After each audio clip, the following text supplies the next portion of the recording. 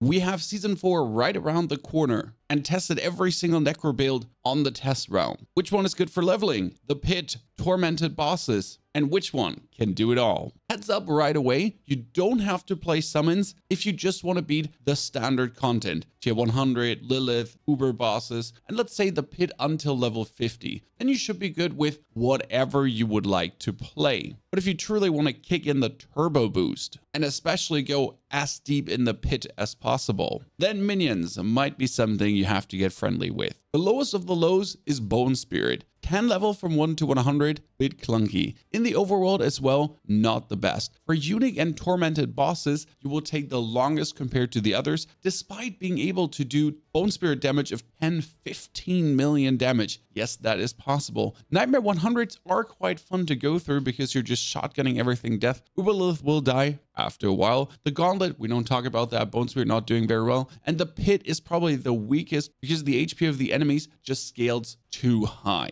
This gets followed up by Bloodlands. Better in the 1 to 100 department because of essence per second nowadays on gear. Okay in the overworld. Unique and tormented bosses will actually fall very well because you can boost the overpower damage to incredible values, as Nightmare 100s are chilly to do, with Uber Lilith being just an easy challenge. The Gauntlet and leaderboard, yeah. Bloodlands is a bit iffy there because the damage stacks up and then goes and it's not like this instant damage that Surge has. The same goes for the Pit. Yes, you do a lot of damage, but since you rely on Barrier always being healthy, Bloodlands comes to the point where it's being kicked down a notch every single time. Bloodlands Summoner, though, is performing better than Bloodlands alone because you have the minions functioning as damage buffer. The same kind of goes for Blood Surge. Alone, it works very well and it's going to dominate the Gauntlet as always. Uber Lilith, Nightmare 100 completely destroyed. Leveling, super fun journey. Overworld, easy peasy lemon squeezy. Unique and tormented bosses are going to take a while with the Blood Surge alone. With the Summoner, it's way smoother, and the Pit itself feels horrible with Blood Surge. It's the same as Abo 12 Zur, where you can do a lot of damage, but your enemies are doing so much damage back that you're simply not out damaging them, kinda. And the boss fights just feel goddamn awful. Adding minions to the fray feels a bit better, but nothing compared to the other minion variants. Now to our good old Bone Spear, that's actually in the bottom 4 right now. Yes, there's a bunch of builds above this. Bone Spear is still fantastic for leveling, overworld, unique bosses, tormented, Nightmare 100s, and Uber Lilith. And in the Gauntlet leaderboard, I managed to secure always top 100, if not top 20 with Bone Spear. Definitely working. But when it came down to the Pit, did do a lot of damage, and it does work better than Blood Surge. Still though, if you're fighting the boss and you're gonna be dodging the boss echoes, then you're gonna try to be on the right range. Always have your Bone Storm up for the barrier. All that together,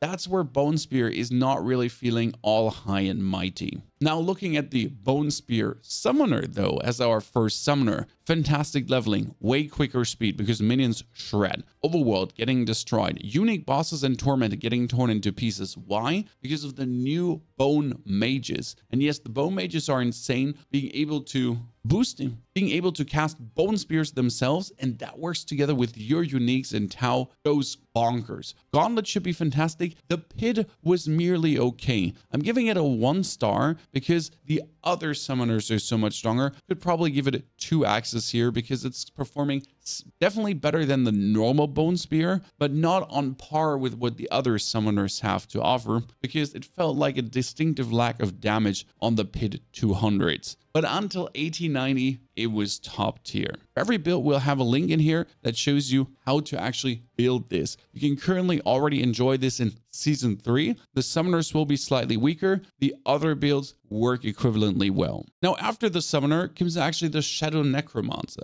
And here we're talking about the Even Piercer Necromancer, the new necklace that quadruples our blight casting. The amulet is bugged right now, but even without the amulet, it's insane. And with the fixed amulet, it will be even better. Leveling is quite smooth. Overworld is nice. Unique and tormented bosses are okay. Nightmare 100 is a breath. Uber Lilith goes really well too. Gauntlet leaderboard, the summoners will just simply dominate there, and Blood Surge is doing better. And the Pit, it was doing plenty well, and it could do pit 200, just a whiffy slower than the other builds, especially considering that then the even piercer gets fixed. So I'm only putting it at 2x because it's good, but it's nowhere near compared to the summoners, as the summoners are not bugged and just working. And that brings us to the pure Army of the Dead Summoner. The pure Army of the Dead Summoner is still playing the Ring of Mendeln, but we're using the Army of the Dead to truly boost our damage. We're using Blood Mist to stay alive. There's no golem being there, and it just zooms to 1 to 100 overworld, unique, tormented bosses, Nightmare 100, Uberlith, Gauntlet leaderboard, and the pit 200 has fallen almost the easiest. Almost, because there's one build that is on top of that,